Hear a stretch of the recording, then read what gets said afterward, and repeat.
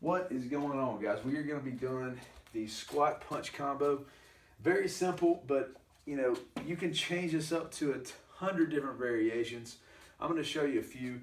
The band you're going to be using is the band you do with the spin, the curls on the spin bike, right? Because it's a little bit longer, but it's chopped in half, so there's a lot you can still do with it.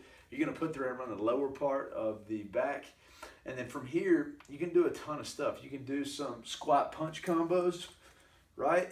And you can do a kick punch combo. So left kick, right punch.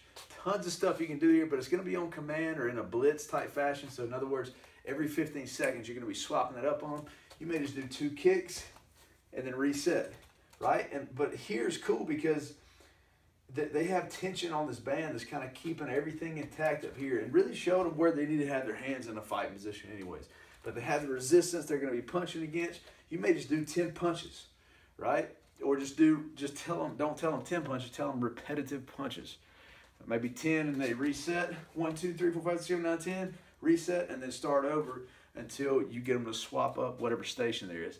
Now, another thing you can do from this position is grab that band, make sure it's on the lower part of the back, and get in a plank type setup. So hands here, and then from there they can do a toe tap. So what that is doing is, because that's pulling your lower back in, you're having to really use those abs to push against it.